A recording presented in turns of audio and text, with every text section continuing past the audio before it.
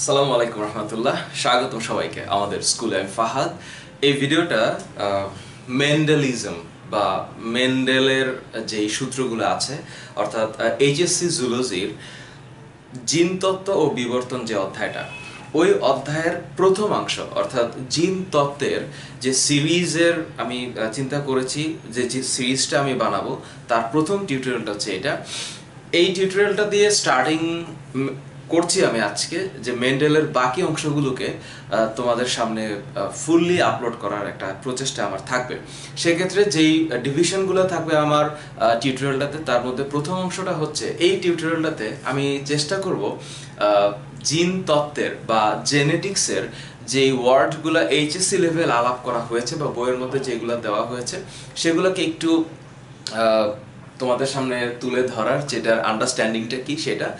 আর second ভিডিওটাতে থাকবে হচ্ছে মেন্ডেলের প্রথম এবং দ্বিতীয় সূত্র যেটা আছে। তোমরা সবাই জানো যে যারা এই মুহূর্তে টিউটোরিয়ালটা দেখছো, যারা এইচএসসি স্টুডেন্ট যারা আছো, মেন্ডেলের প্রথম সূত্র যেটা হচ্ছে law of segregation, R second সূত্রটা হচ্ছে ল অফ ইন্ডিপেন্ডেন্ট অ্যাসর্টমেন্ট। এই দুইটা সূত্রের উপরে একটা ব্যাখ্যা থাকবে। এর পরের টিউটোরিয়ালটাতে থাকবে মেন্ডেলের প্রথম সূত্রের যে ব্যতিক্রমগুলো আছে। তোমরা ডেফিনেটলি সমপ্রকটতা, সহপ্রকটতা এবং হচ্ছে লিথাল জিন সম্পর্কে জানো। এইটা নিয়ে একটা টিউটোরিয়াল থাকবে। পরের 4 নম্বর টিউটোরিয়ালটা থাকবে হচ্ছে সেকেন্ড সূত্রের যে ব্যতিক্রমগুলো আছে, যেগুলো হচ্ছে অ্যাপিস্ট্যাসিস বা দ্বৈত প্রচ্ছন্ন অ্যাপিস্ট্যাসিস, এইটা নিয়ে থাকবে। পঞ্চম টিউটোরিয়ালটাতে থাকবে যে সেক্স লিঙ্কড ইনহেরিটেন্সের ক্ষেত্রে বর্ণান্ধতার যে বিষয়গুলো আছে, এই বর্ণান্ধতার বিষয়ের উপরে আমি একটা টিউটোরিয়াল বানাবো। এবং ষষ্ঠ টিউটোরিয়ালটাতে এই সামগ্রিক বিষয়াদির সাথে কি কি ধরনের ডিসঅর্ডার জড়িত বা সেক্স লিঙ্ক ডিসঅর্ডার যেগুলো আছে, ওই ডিজিজগুলোর কিছু কিছু অংশ নিয়ে একটা ছোট্ট করে টিউটোরিয়াল করব। সুতরাং মেন্ডেলিজমের এই 6টা টিউটোরিয়াল আমি বানাবো শর্ট ভিডিওর মাধ্যমে। আমি চেয়েছিলাম যে একটা ভিডিওতে সবগুলা জিনিস আনার চেষ্টা না করা, তাতে করে অনেক বড় হয়ে যাবে। মানে মেন্ডেলটা এত বড় একটা ইস্যু, এই ফুল বিষয়টাকে কখনোই একটা টিউটোরিয়াল দিয়ে খুব ভালো মতো এক্সপ্লেন আমার পক্ষে করা সম্ভব না। সেই কারণে আমি চিন্তা করেছি 6টা ভাগ করে নিব। এই টিউটোরিয়ালটাতে জেনেটিক্সের ক্ষেত্রে আমরা সবাই জানি যে বায়োলজির মানে ফিল্ডে বা বায়োলজির যে এরিয়াটা আছে, এই এরিয়ার মধ্যে যে দুইজন সায়েন্টিস্টের নাম সবচেয়ে বেশি আলোচিত হয়েছে এবং যাদের ইম্প্যাক্ট অনেক বেশি, তারা হচ্ছেন চার্লস রবার্ট ডারউইন, আরেকজন হচ্ছেন Gregor Johann Mendel. So Gregor Johann মেন্ডেলের যেই সিগনিফিকেন্সটা তখনকার ছিল, কারণ 1822 সালে উনি জন্মগ্রহণ করেছেন। তার ডেট অফ বার্থ হচ্ছে 22 জুলাই 1822। উনি জন্মগ্রহণ করেছিলেন চেক প্রজাতন্ত্রের ব্রুন নামে একটা শহরে। সো ওই চেক প্রজাতন্ত্রের শেষ পর্যন্ত একটা প্রিস্ট হিসাবে উনি অ্যাকচুয়ালি কিন্তু কোনো বায়োলজিস্ট ছিলেন না। Mendel was not a biologist, তিনি ছিলেন একজন ম্যাথমেটিশিয়ান। তারপরেও উনি হচ্ছেন চার্চের প্রিস্ট হিসাবে মানে যোগদান করেছিলেন এবং তিনি প্রায় 7 বছর মটরশুঁটি, যেটা হচ্ছে পিজম স্যাটিভাম, এই প্রজাতিটা নিয়ে তিনি অনেক গবেষণা করেন এবং গবেষণা করে উনি অ্যাকচুয়ালি 2টা সূত্রে উপনীত হন। এবং সবচেয়ে মজার ব্যাপার হচ্ছে উনি যখন মারা যান 6 জানুয়ারি 1884 সালে। সো ওই সময়টাতে মারা যাওয়ার তখনও উনি যে আবিষ্কারটা করেছিলেন, মেন্ডেলের যে সূত্রগুলো যে আবিষ্কার করেছিলেন, সেই সূত্রগুলোকে উনি পৃথিবীর সামনে প্রতিষ্ঠিত করতে পারেন নাই। এই না পারার পিছনে একটা অনেক বড় হিস্ট্রি আছে। সো আমি সবগুলো হিস্ট্রিকে আসলে এই টিউটোরিয়ালটাতে আনতে পারছি না। আমি ভাগে ভাগে করে বা ধাপে ধাপে এই হিস্ট্রিগুলো তোমাদের সামনে নিয়ে আসার চেষ্টা করব, বা তোমরা গুগল করলেও এই হিস্ট্রিগুলো জানতে পারবে। যদি যারা প্রশ্ন করবা যে এগুলো কি পরীক্ষায় আসবে, তাদের জন্য আমার এই কথাগুলো না। যারা একটু জানতে চাও, যাদের একটু জানার আগ্রহটা আছে, তাদের জন্য বলছি যে কোনো একটা কিছু নিউ ইনভেনশন যখন কেউ কিছু আবিষ্কার করে, তখন সেটার একটা বড় ধাপ থাকে, এটা পাবলিকেশন করার। হ্যাঁ, এটাকে এই পাবলিকেশন বা পাবলিশড যে ওয়ার্কটা, এটা অনেক লেংদি একটা প্রসেস। এবং এটা যে কতটা এথিক্যাল, এখানে যে কত বড় ধরনের একটা এথিক্যাল ইস্যু থাকে, সেখানে অনেক বড় চ্যালেঞ্জ থাকে, অনেক ব্রেন স্টর্মিং থাকে। যারা এখনকার সায়েন্টিস্ট, এই যে 2018 সালে আমি কথা বলছি, তোমরা যারা জানো, ডেফিনেটলি জানো যে যখনই নিউ কোনো ইনভেনশন বা নতুন কোনো আবিষ্কারকে সামনে আনা হয়, তখন এটাকে খুব ভালো মতো বই আকারে, প্রবন্ধ আকারে বা সায়েন্টিফিক জার্নাল এটাকে পাবলিকেশনের একটা বিষয় থাকে। সো ওই জায়গাগুলোর ক্ষেত্রে গ্রেগর জোহান মেন্ডেলের এই পাবলিকেশন প্রসেসে একটা অনেক বড় একটা ফ্লস ছিল, এবং ওই কারণে সেটা সামহাউ এটা পাবলিশড হয় নাই। বাট সারপ্রাইজিংলি উনি যদি মারা যান 6 জানুয়ারি 1884 সালে, তার 16 বছর পর, অর্থাৎ 1900 সালের দিকে 3 দেশের 3 বিজ্ঞানী, একজন হচ্ছেন নেদারল্যান্ডের সায়েন্টিস্ট হিউগো দ্য ভ্রিস, আরেকজন হচ্ছেন কার্ল করেন্স, জার্মান সায়েন্টিস্ট, আরেকজন হচ্ছেন ইয়েরিশ কেমেক। সো এরিশ কেমেক, এরা 3 জন 3 দেশ থেকে এই মেন্ডেলের যে ইনভেনশনটা ছিল, যেটা উনি প্রায় 1866 সালে, যদিও এটা 1884 হচ্ছে ওনার ডেথ অফ ইয়ার, বাট 1866 সালে তার একটা নিবন্ধ ছিল experiments of the plant hybridization বা উদ্ভিদ সংকরায়নের পরীক্ষা। এই নিবন্ধে উনি উল্লেখ করে গেছেন, কিন্তু তার মৃত্যুর 16 বছর পর এই 3 বিজ্ঞানী যখন 3 দেশ থেকে একই জিনিস রিইনভেনশন করলেন, তখন ওয়ার্ল্ডের কাছে এই তার মৃত্যুর 16 বছর পরে তখন পৃথিবীর কাছে এটা পরিচিত হইল যে না, মেন্ডেল তো অলমোস্ট এটা 16 ইয়ার্স বিফোর এই জিনিসগুলো বলেই গেছেন। এবং তখনই মেন্ডেলকে ফাদার অফ জেনেটিক্স বলা হয় বা জিন তত্ত্বের প্রবক্তা বলা হয়।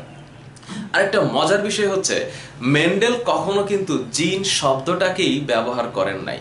জিন শব্দটা প্রথম ব্যবহার করেছেন জোহানসন।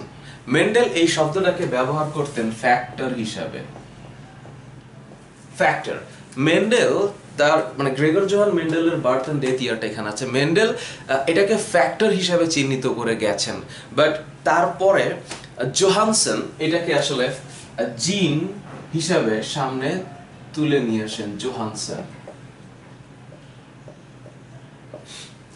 এই যে জিন, এই জিন আসলে কি বা ফ্যাক্টরটা আসলে কি, যেটাকে মেন্ডেল ফ্যাক্টর বলেছেন, ওইটাকেই বা ওই জিনিসটাকেই জোহানসন জিন হিসেবে উল্লেখ করেছেন। এবং এরপরে উইলিয়াম বেটসন এই শব্দটার আরেকটা নতুন মাত্রা নিয়ে আসেন, যেটাকে আমরা বলি জেনেটিক্স বা জিন তত্ত্ব। এই যে জেনেটিক্স, সো জেনেটিক্স হচ্ছে সায়েন্সের এমন একটা ব্রাঞ্চ যেখানে জিন সংক্রান্ত বিষয় নিয়ে আলোচনা করা হয়। তোমরা ডেফিনেটলি জানো যে there are a lot of branches of biology which is fundamental branches, which can be the special branches, which can be like applied branches. So there are some applied branches also available in biology, যেগুলো হচ্ছে fundamental branch থেকে সৃষ্টি হয়েছে, which is applicable for the human welfare, not only human welfare, living welfare এর ক্ষেত্রে। So factor, যেটা Mendel দ্বারা বলা হয়েছে, তার যে পরবর্তী রূপ সেটা হচ্ছে জিন। এই জিনকে বলা হয়, এই জিন শব্দটার অ্যাকচুয়াল ডেফিনিশনকে শর্ট করে আমি যদি বলি, that should be the functional unit of inheritance. মানে হচ্ছে ইনহেরিটেন্স মানে হচ্ছে বংশ পরম্পরায় যে জিনিসগুলো প্রচলিত হয়েছে, এটাকে বলা হয় হেরিডিটি। শব্দটা হচ্ছে শর্ট ফর্মটা হচ্ছে বা শাব্দিক যে জিনিসটা সেটা হচ্ছে হেরিডিটি। হেরিডিটির বাংলা হচ্ছে বংশগতি। সো এই হেরিডিটি আর জেনেটিক্সকে কিন্তু মিলালে চলবে না। হেরিডিটি হচ্ছে যে প্রক্রিয়ায় পিতামাতার বৈশিষ্ট্যাবলী সন্তানের দেহে সঞ্চারিত হয়, সেটা হচ্ছে হেরিডিটি। আর জীববিজ্ঞানের যে শাখায় জিন সংক্রান্ত বিষয় নিয়ে আলোচনা করা হয়, সেটা হচ্ছে genetics. So there R some ডিস্টিংশনস between this two words. So আমি তোমাদেরকে এই কথাগুলো এই জন্য বলছি বিকজ এই হিস্ট্রি এবং এই শব্দের ব্যাখ্যাগুলো জানা উচিত। এবং আমি এখানে 16টা টার্ম লিখে রেখেছি। এই টার্মগুলো অনেকবারই ইউজ হবে এই সিরিজে। আমি যতটা 6টা ভিডিও আপলোড করব ইনশাল্লাহ মেন্ডেলের ক্ষেত্রে, এবং চেষ্টা করবো যে তোমাদের বইয়ের মধ্যে যে অংশটুকু আছে সেটাকে ক্লিয়ার করে দেওয়ার। এবং আমি পার্সোনালি অনেক বেশি মজা পাই এই মেন্ডেলটা পড়াতে, বিকজ স্টুডেন্টের ক্ষেত্রে একটা অনেক বড় পরিমাণে মানে ইন্টারেস্টের জায়গা থাকে এই মেন্ডেল পড়ার ক্ষেত্রে, কারণ এটাকে একবার তুমি যখন ভালো মতো বুঝে যাবা, এটাকে ভুলে যাওয়াটা কষ্টকর হবে। ভুলে যাওয়াটা কষ্টকর হবে। সো ফ্যাক্টর, জিন, এবং এইটার এটা জিন হচ্ছে ডিএনএ অণুর একটা খণ্ডাংশ, এবং এই জন্য আমি এটাকে লিখেছি functional unit of inheritance. So জিনের যে সংজ্ঞাটা সেটা হচ্ছে ডিএনএ অণুর যে খণ্ডাংশ। আমরা যদি ডিএনএটাকে এইভাবে চিন্তা করি, হ্যাঁ, এটা ডিএনএ। এই ডিএনএ ধরো যে এই অংশটুকু একটা জিন, আমি যদি বলি যে ডিএনএ এর একটা পার্ট, যে পার্টটা জীবের একটা স্পেসিফিক ক্যারেক্টারকে রিপ্রেজেন্ট করছে বা ধারণ করছে, এটাই হচ্ছে জিন। অর্থাৎ ডিএনএ অণুর যে খণ্ডাংশ, ডিএনএটা তো হচ্ছে ক্রোমোজোমের ভিতরে একটা বিশাল বড় একটা পলিনিউক্লিওটাইড। তোমরা যারা ডিএনএ এর ভিডিওটা দেখেছো আমার টিউটোরিয়ালে আছে, আমি এইচএসসির জন্য আরেকটু বিস্তারিত করে আপলোড করব ইনশাল্লাহ, প্রথম অধ্যায়ে এটা আছে। ডিএনএ এর ক্ষেত্রে তোমরা জানো যে এটা একটা বিশাল বড় পলিনিউক্লিওটাইড, এবং এই পলিনিউক্লিওটাইডের একটা স্পেসিফিক পার্ট, যেটাকে আমরা একটা খণ্ডাংশ বলছি, সেটা একটা স্পেসিফিক এনজাইম সিক্রেশন করে, এবং এইটার কারণে জীবের একটা স্পেসিফিক ক্যারেক্টার ও কন্টেইন করে, বা এটাকে ও সঞ্চারণ করে, বা এক মানে প্রজন্ম থেকে আরেক প্রজন্মে বা জেনারেশনস থেকে আরেক জেনারেশনে ও এটাকে নিয়ে যায়। সো জিন হচ্ছে ডিএনএ অণুর একটা খণ্ডাংশ, যা জীবের একটা নির্দিষ্ট চারিত্রিক বৈশিষ্ট্য বহন করে। সো এটা হচ্ছে জিনের ডেফিনেশন। সো এই জিনের ডেফিনেশনের পরে তোমাদের একটু মনে রাখতে হবে যে এখানে আমি কিছু সংজ্ঞার ব্যাখ্যা দিই, মানে এই জিনিসগুলোর ব্যাখ্যা দিব। তার আগে এইটাও একটা খুব ইম্পর্টেন্ট কোয়েশ্চেন, অনেক স্টুডেন্ট এই কোয়েশ্চেনটা মাথায় আসতেই পারে যে মেন্ডেল কেন মটরশুঁটি উদ্ভিদ নিয়ে গবেষণা করলেন। এই মটরশুঁটি উদ্ভিদ নিয়ে গবেষণা করার পেছনেও কিন্তু একটা স্পেসিফিক, একটা না, এখানে আমি অলমোস্ট 6টা স্পেসিফিক রিজন লিখেছি, এটার ব্যাখ্যা দিচ্ছি। এই রিজনগুলোর কারণে ওনার মানে মেন্ডেলের ওই 7 বছরের টাইমে ওনার যে এক্সপেরিমেন্টাল যেই ফাইন্ডিংসগুলো ছিল, সেই ফাইন্ডিংসগুলো ছিল একটা আরেকটার থেকে মোটামুটি আলাদা করা যায় সহজভাবে, যেটাকে বলা হয় সুস্পষ্ট, এই যেটা আছে এখানে শব্দ, সুস্পষ্ট বিপরীত বৈশিষ্ট্য বা ডিফারেন্ট ট্রেইট। সো মেন্ডেলের এই পরীক্ষার ক্ষেত্রে মটরশুঁটি উদ্ভিদ, এই যে মটরশুঁটি, তোমরা এটা ডেফিনেটলি সবাই জানো, এই যে মটরশুঁটি, এই মটরশুঁটি মানে এটা নিয়ে গবেষণা করার পেছনে একটা কারণ আছে। তোমরা যে কেউ যদি একটু মটরশুঁটি বাজার থেকে কেনো, তাহলে দেখবা যে এই মটরশুঁটির মধ্যে এই যে অংশগুলা, তাই না, এই যে এখানে যেই অংশগুলো দেখা যাচ্ছে, যে গোল গোল মটরশুঁটির বীজ দেখা যাচ্ছে, এটা কিন্তু আমরা ইউজুয়ালি আমরা খেয়ে থাকি, it's one type of like vegetable.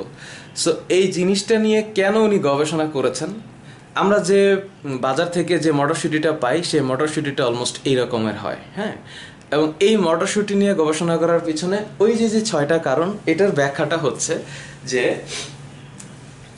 প্রথম রিজনটা হচ্ছে যে এটা হচ্ছে এক বর্ষজীবী, অর্থাৎ এই ফুলটা বা মটরশুঁটি উদ্ভিদটা 1 বছর বাঁচে, সুতরাং এটার যে আউটকাম সেটা খুব তাড়াতাড়ি আসে। এরপরে এদের আয়ুষ্কাল হচ্ছে অলমোস্ট 3 to 4 উইকস।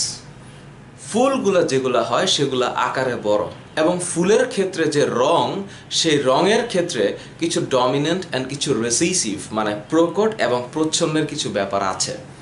ফুলগুলো আকারে বড়, এবং এদের মধ্যে যে বিপরীত বৈশিষ্ট্যগুলো আছে সেগুলো খুবই সুস্পষ্ট, মানে আপাত দৃষ্টিতে খুব ভালোভাবে এগুলাকে বোঝা যায়। সো এরকম কিছু ট্রেইট আমি তোমাদেরকে দিব। এই 7টা ট্রেইটের কথা মনে রাখতেই হবে, কারণ উনি যে মটরশুঁটি উদ্ভিদ নিয়ে গবেষণা করেছেন তার অ্যাকচুয়াল যে ডিফারেন্সিয়াল ক্যাটাগরি, সেক্ষেত্রে এই 7টা টপিক ওনার খুবই মানে ইম্পর্টেন্ট কনসিডারেশনে ছিল। যেমন উচ্চতা, গাছের যে উচ্চতা, এই উচ্চতার ক্ষেত্রে প্রকট আর প্রচ্ছন্ন এই 2টা শব্দের ব্যাখ্যা আমি দিব এখানে। প্রকট প্রচ্ছন্নকে একটু বলে নিই, তোমরাও জানো যে বৈশিষ্ট্যটা প্রকাশিত হয় সেটা প্রকট, আর যে বৈশিষ্ট্যটা প্রকাশিত হয় না সেটা হচ্ছে প্রচ্ছন্ন। সো প্রকটকে আমরা ডমিন্যান্ট বলি বা ডমিন্যান্ট ট্রেইট বলি, আরেকটা হচ্ছে রেসিসিভ ট্রেইট বা প্রচ্ছন্ন বৈশিষ্ট্য। সো ফুলের গাছের মানে মটরশুঁটির উচ্চতার ক্ষেত্রে লম্বাটা হচ্ছে ডমিন্যান্ট, খাটোটা হচ্ছে রেসিসিভ। তারপরে ফুলের অবস্থান, ফুলটা কি অক্ষীয় অবস্থানে আছে, মানে অ্যাক্সিয়াল অবস্থানে আছে না পেরিফেরাল অবস্থানে আছে, অর্থাৎ অক্ষীয় বা প্রান্তীয়। ফুলের রঙের ক্ষেত্রে মনে রাখতে হবে পার্পল বা রক্তবর্ণটা হচ্ছে ডমিন্যান্ট, আর সাদা ফুলটা হচ্ছে রিসেসিভ। সো ইউজুয়ালি মটরশুটির যে ফুলটা উনি যে গবেষণা করেছেন তার ক্ষেত্রে প্রকট ছিল হচ্ছে পার্পল কালারটা বা রক্তবর্ণ কালারটা। শুটির আকৃতি, শুটির আকৃতি বলতে এই যে বাইরের যে মটরশুটির এই যে বাইরের যে অংশটা যেটা দিয়ে ও আবৃত আছে, এই অংশটার কথা বলছি। এইটা যদি বিস্তৃত হয়, একটা আছে বিস্তৃত, যেটা হচ্ছে মানে এটাকে বলা হয় এনলার্জড বা ইনফ্ল্যাটেড, এটা হচ্ছে ডমিনেন্ট ক্যারেক্টার, আর যেটা ন্যারো সেটা হচ্ছে রিসেসিভ ক্যারেক্টার।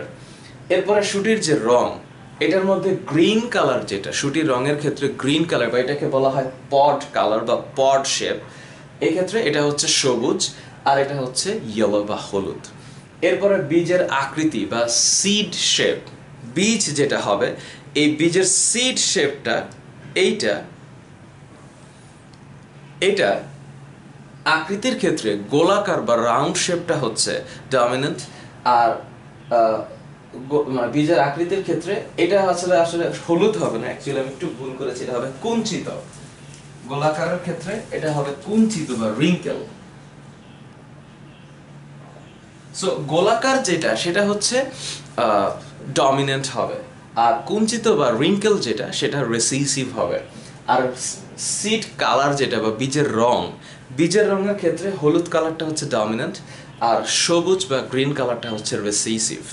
সো এই যে 7টা ট্রেট আছে, এই 7টা ট্রেটের যে ডিফারেন্সিয়াল প্রপার্টিস বা ট্রেট, এই ট্রেটগুলোর ডিফারেন্স খুবই স্পষ্টভাবে বোঝা যায়, এবং সে কারণে মেন্ডেল খুব দ্রুত তার রিসার্চের ইন্টারপ্রিটেশনে আসতে পারতেন যে সাদা ফুলের সাথে যখন পার্পল কালার ফুলের ক্রস করানো হবে, এই শব্দটা একটু মনে রাখবা, ক্রস, একটু পরে এটাকে ব্যাখ্যা দিচ্ছি। Cross you can say it's one type of, it's a breeding actually. Breeding মানে হচ্ছে জেনেটিক যে রিকম্বিনেন্ট জিনিসটা, মানে ক্রসিং বা ব্রিডিং এর ব্যাপারটা হচ্ছে যে একটা গ্যামেট, মেল গ্যামেট আর একটা হচ্ছে ফিমেল গ্যামেটকে একসাথে সংযুক্ত করানোর বা ফার্টিলাইজেশন প্রসেসে নেওয়ার যে প্রক্রিয়া। So this is a cross actually or breeding. So এই 7টা ট্রেট এর মধ্যে প্রকট আর প্রচ্ছন্নের ক্ষেত্রে মনে রাখতে হবে যে these are the differential trait of this of these 7 traits. So এরপরে আছে উভলিঙ্গ ফুল। ফুলটা যদি উভলিঙ্গ হয় তাহলে এই ফুলের ক্ষেত্রে, এই কারণে ফুলের ক্ষেত্রে self pollination and cross pollination দুইটাই করা সম্ভব। তোমরা ডেফিনেটলি সেলফ পলিনেশনটা জানো, স্বপরাগায়ন হচ্ছে একই ফুলের মানে মধ্যে স্ত্রী রেণু মানে গর্ভমুণ্ডের যে রেণুটা আছে সেইখানে পরাগরেণুকে স্থানান্তর করলে একই ফুলের মধ্যেও ক্রস করানো যায়, অথবা একই গাছের দুইটা ফুলের মধ্যেও ক্রস করানো যায়, এবং এই ক্রসটাকে বলা হয় কিন্তু কৃত্রিম ক্রস, কারণ এটা হচ্ছে আর্টিফিশিয়াল ব্রিডিং। কারণ মেন্ডেল কিন্তু এটাকে উনি নিজের হাতে কিন্তু এই পরাগরেণুগুলোকে স্থানান্তর করাতেন, এবং করিয়েই কিন্তু উনি রেজাল্টটা পাইতেন যে অ্যাকচুয়ালি কী রকম হচ্ছে। এই প্রসেসের ক্ষেত্রে একটা বড় বিষয় হচ্ছে কিন্তু এথিক্স। রিসার্চের one of the best fundamental core এরিয়াটা হচ্ছে এথিক্স। সো এথিক্সের জায়গাগুলোতেও এটা নিয়ে আবার শুরু করলে অনেক বড় হয়ে যাবে। খালি মনে রাখতে হবে যে আর্টিফিশিয়াল ব্রিডিংয়ের মাধ্যমেই মেন্ডেল এই সেলফ অ্যান্ড ক্রস পলিনেশনগুলো করাতেন। এটা আবার অনেক মাধ্যমে হতে পারে, এই পলিনেশন আবার বায়ু মাধ্যমে হতে পারে, পতঙ্গ দিয়ে হতে পারে, প্রাণী দিয়ে হতে পারে, পানি দিয়েও হতে পারে। সো ওই যে একটা শব্দ আছে প্রাণী পরাগায়ন, সো ওই প্রাণী পরাগায়নের ক্ষেত্রে মেন্ডেল নিজেই সেই পলিনেশনটা করাতেন, এবং তিনি তার রেজাল্টগুলোকে দেখতেন বা আউটকামগুলোকে উনি মেজার করতেন যে কি ধরনের ইন্টারপ্রিটেশন হতে পারে। এবং সবার শেষে এটার যে প্রজনন, যে বংশধরগুলো আসতো বা অফস্প্রিংগুলো যে আসতো সেগুলো ফার্টাইল হতো, অর্থাৎ একটা মটরশুটির যে আরেকটা মটরশুটি উৎপন্ন হচ্ছে সেখান থেকে আরেকটা মটরশুটি উৎপাদন হওয়ার ক্ষেত্রে ফার্টিলিটিটা একটা বড় factor. So these war actually really fertile, সে কারণে উনি তার পরের জেনারেশনসগুলো পাইতেন। এই জেনারেশন শব্দটার ক্ষেত্রে তোমাদের দুইটা জিনিস মনে রাখতে হবে। আমরা যখন এটাকে ক্রস করব তখন আমরা হচ্ছে F1, F2, F3 এই সকল শব্দগুলোকে ব্যবহার করব, এবং তোমরাও জানো এটা করা হয়েছে। তো সবার শেষে কিন্তু জেনারেশনে সবার প্রথমে কিন্তু একটা P1 থাকে, তারপরে F1 থাকে, F2 থাকে, ইভেন F3, F4 থাকতে পারে। সো ফার্স্ট যে ক্রসিংটা করানো হয় that is P1. That should not be P1, that must be P, which is called parental cross. Parental মানে হচ্ছে পিতৃবংশীয় ব্রিডিং। সো প্যারেন্টাল মানে হচ্ছে মাতা পিতার মধ্যে যখন প্রথম ক্রসটা করানো হয়, the first cross should be P cross, and then এটাকে F1, F2, F3 and F4 এরকম ভাবে অনেক করা যাইতে পারে। So this should be a lot of numbers. F1 হচ্ছে যে এটাকে বলা হয় ফিলিয়াল জেনারেশন।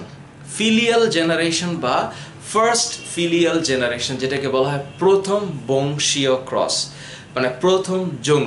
এরপরে হচ্ছে F2, which is second filial cross. সুতরাং F1 এর ক্ষেত্রে এটা মনে রাখতে হবে, this is filial 1 বা first filial. So F1, F2, filial 2, this is parental. So parental cross বা জেনারেশনের ক্ষেত্রে আমরা এই টিউটোরিয়ালটার পরে, মানে এই ভিডিওটার পরে আমরা যখন মেন্ডেলের প্রথম এবং দ্বিতীয় সূত্র নিয়ে আলাপ করব এবং সূত্রগুলোর ব্যতিক্রম নিয়ে আলাপ করব, তখন তোমরা দেখবা যে P1, F1, F2, এবং ওই সময় না, তোমরা আগে থেকেও জানো, আমি তখন দেখাবো যে কিভাবে P1, F1 দিয়ে কাজ হয়। So these are the generations. So জেনারেশনের ক্ষেত্রে দুইটা শব্দ মনে রাখতে হবে, একটা হচ্ছে P আর একটা হচ্ছে F. So P for parental and F for filial. So এরপরে এই টিউটোরিয়ালটাতে আমি যেহেতু বলেছি যে ইম্পর্টেন্ট টার্মস নিয়ে আলাপ করব, সো তোমাদের ফার্স্ট ইম্পর্টেন্ট টার্মস হচ্ছে এই ফ্যাক্টর। তাহলে ফ্যাক্টর কাকে বলে? ডিএনএ অণুর খণ্ডাংশ বা জিন। ডিএনএ অণুর খণ্ডাংশ যা জীবের একটি নির্দিষ্ট চারিত্রিক বৈশিষ্ট্য বহন করে, সেটাই হচ্ছে জিন বা ফ্যাক্টর। এরপর হচ্ছে লোকাস। লোকাস শব্দটা বলা হয় যে এটার অবস্থান বা পজিশনটা কোথায়, লোকাস। সো এই যে লোকাস বা পজিশন, এটা হচ্ছে ক্রোমোজোম একটা, তোমরা জানো যে মানুষের একটা সেলের মধ্যে বা হিউম্যান সেলের মধ্যে নিউক্লিয়াসকে ঘিরে 23 জোড়া ক্রোমাটিন তন্তু থাকে বা ক্রোমোজোম থাকে, বা 46টা ক্রোমোজোম থাকে। এই 46টা ক্রোমোজোমের যে নির্দিষ্ট জায়গাটার মধ্যে যে নির্দিষ্ট জিন অবস্থান করে, দ্য পজিশন অফ দ্যাট জিন on the specific chromosome is called locus.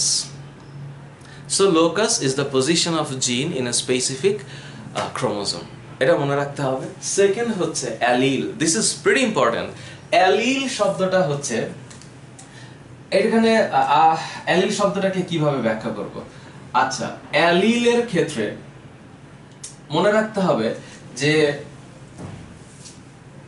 Genotype মানে হচ্ছে একটা জীবের জিনগত বৈশিষ্ট্য, সেটা কয় ধরনের হতে পারে।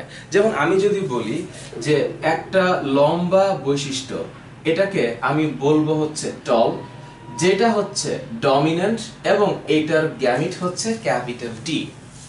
এগুলো বইয়ে আছে, আমি বইয়ের উদাহরণ দিয়ে বলছি, এরপরে আমি একটু ডিফারেন্ট এক্সাম্পল দিব।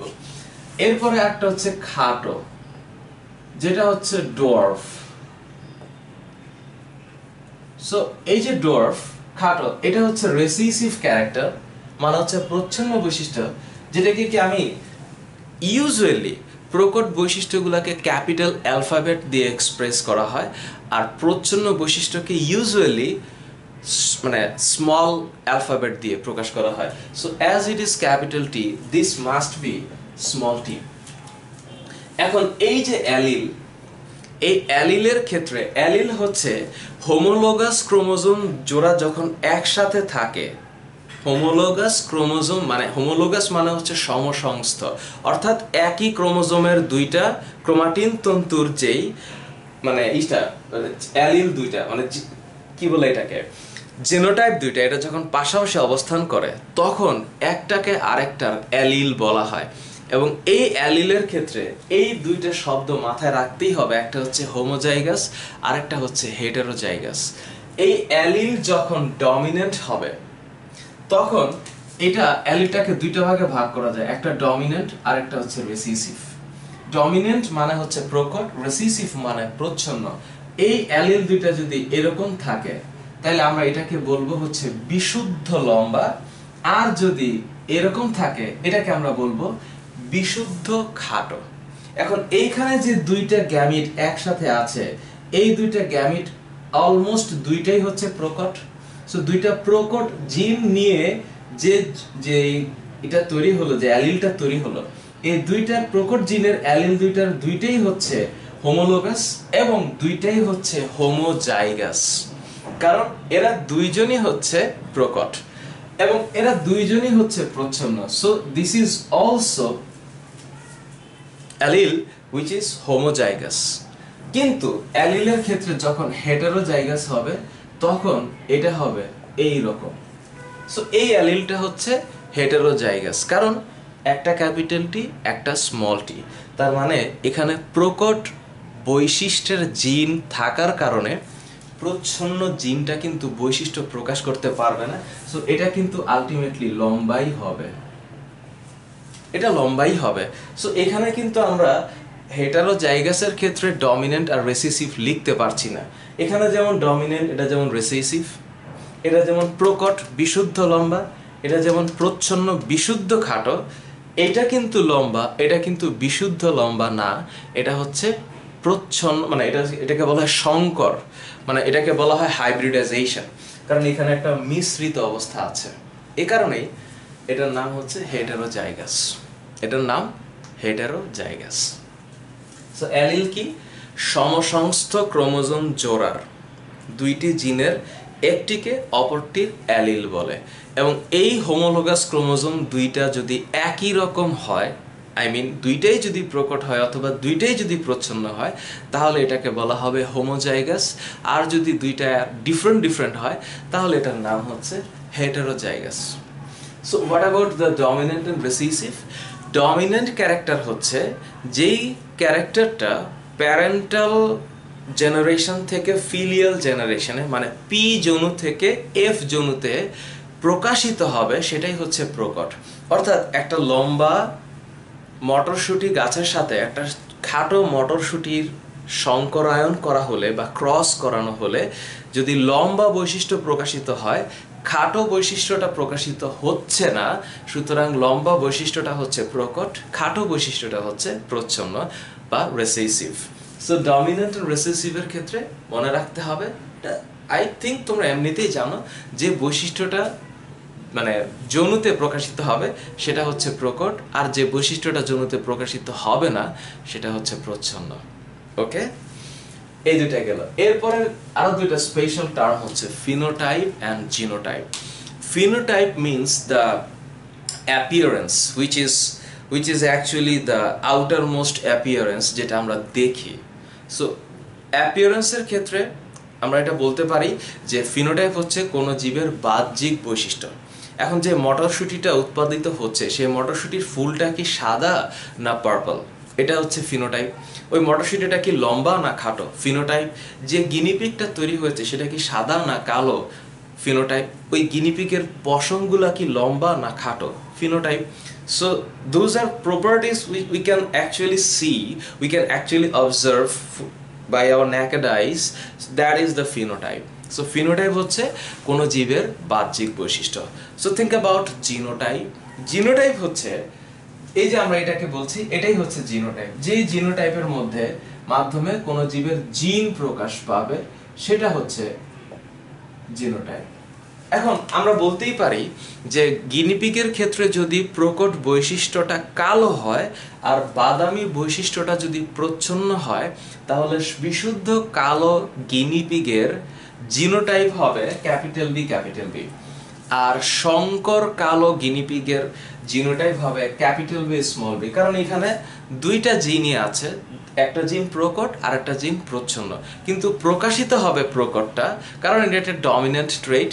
সো এটা হচ্ছে সংকর কালো, যদিও এর ভিতরে প্রচ্ছন্ন বৈশিষ্ট্যের জিনটা আছে কিন্তু প্রকাশিত হবে না, এ কারণে এটার নাম হচ্ছে প্রচ্ছন্ন বা রিসিসিভ। আর এটা হচ্ছে বিশুদ্ধ বাদামি, কারণ এরা হচ্ছে দুইটাই হচ্ছে গিয়ে প্রচ্ছন্ন, বাট এই দুইটাই একটা হোমোলোগাস ক্রোমোজোমের একটা হোমোজাইগাস জিন বা অ্যালিল, কারণ এরা হচ্ছে দুইটাই একই রকম, দেখতে একই রকম। So this is the genotype of a living thing. So genotype হচ্ছে কোনো জীবের জিনগত বৈশিষ্ট্য, ফিনোটাইপ হচ্ছে কোনো জীবের বাহ্যিক বৈশিষ্ট্য। And then what about the monohybrid dihybrid? আচ্ছা, এই সবগুলা শব্দের সাথে একটা কমন প্রপার্টিজ আছে, সেটা হচ্ছে ক্রস। এবার আমরা একটু ক্রস নিয়ে আলাপ করব। ক্রসের ক্ষেত্রে আমি যদি তোমাদেরকে বলি যে একটু আগে আমি ব্যাখ্যা দিয়েছি যে ক্রস হচ্ছে একটা ব্রিডিং, আই মিন ক্রস মানে হচ্ছে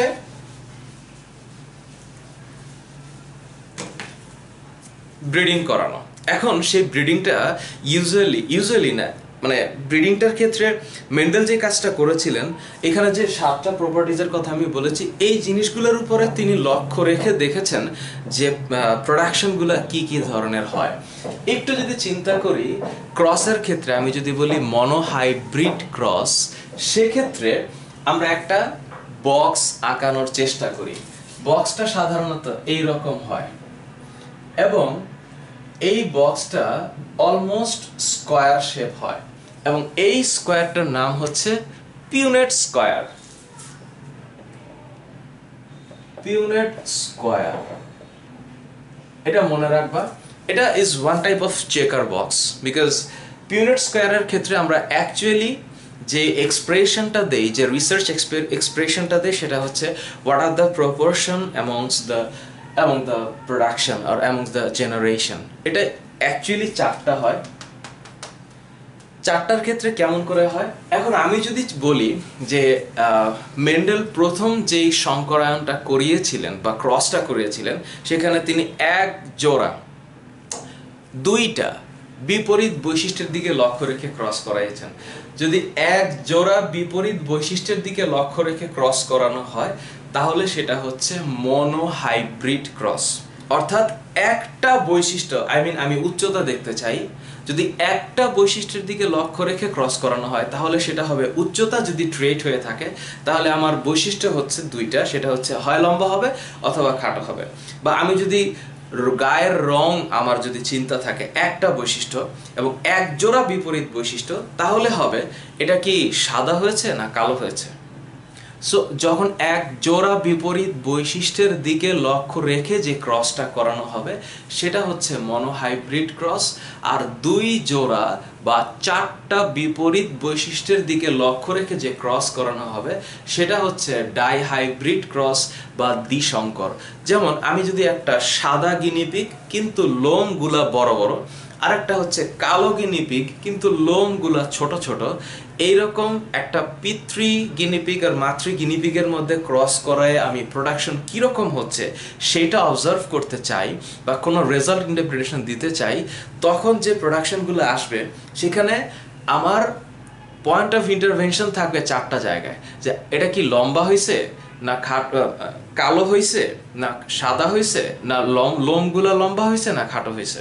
তার মানে 4টা বিপরীত বৈশিষ্ট্যের দিকে লক্ষ্য রেখে যে ক্রসিং করানো হচ্ছে, ক্রসিং মানে ব্রিডিং করানো হচ্ছে, সেটা হচ্ছে ডাইহাইব্রিড ক্রস বা দ্বিসংকর। এবং এরপরে আছে একটা মজার জিনিস, সেটা হচ্ছে test cross and back cross. Test ক্রসটা কি? আমি যদি বলি যে এই অংশটাতে বা এই সিরিজের মধ্যে আমি হচ্ছে পিতৃবংশীয় এবং এটা হচ্ছে মাতৃবংশীয় দিব। আমরা সবাই জানি যে মেল গ্যামেটের মানে সিম্বল হচ্ছে এইটা আর ফিমেলের হচ্ছে এটা।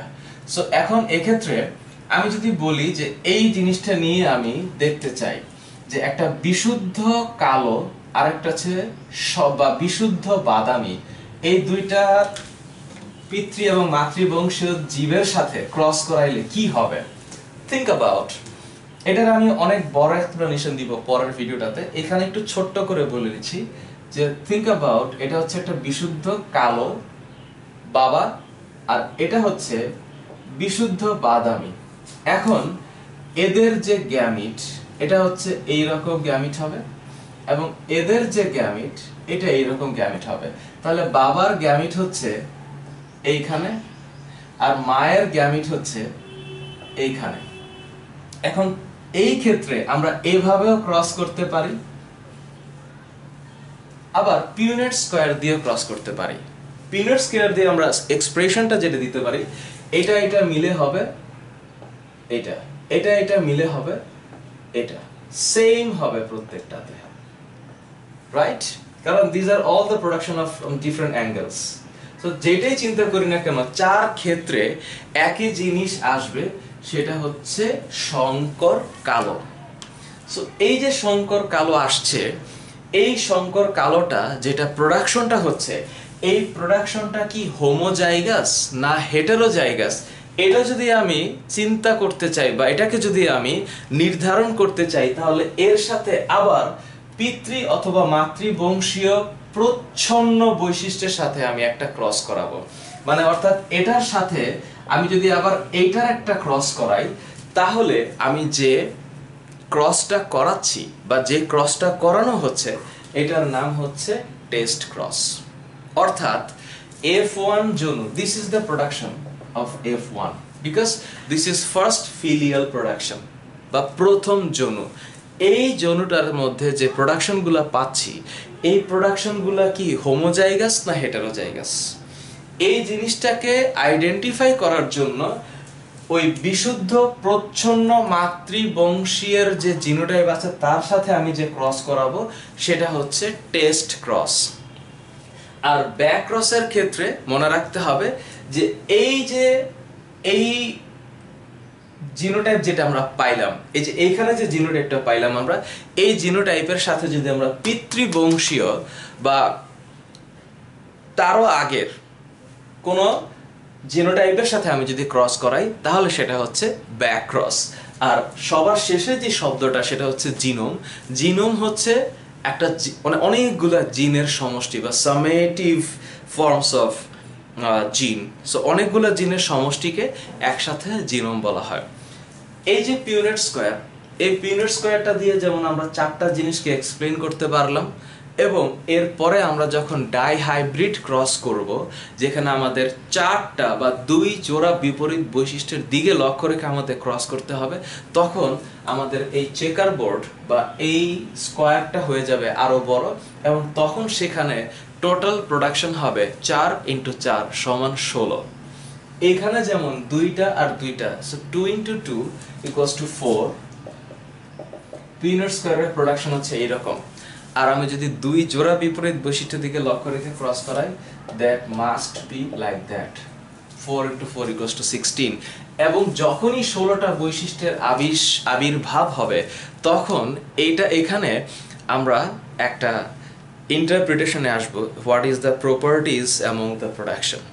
এবং তখনই আমরা মেন্ডেলের সূত্রগুলোকে অনুধাবন করার চেষ্টা করব, বা উনি যে ফাইন্ডিংসগুলো পেয়েছিলেন, সেই ফাইন্ডিংসগুলোর ইন্টারপ্রিটেশনটা কিভাবে দিয়েছিলেন সেটা ব্যাখ্যা করা সম্ভব।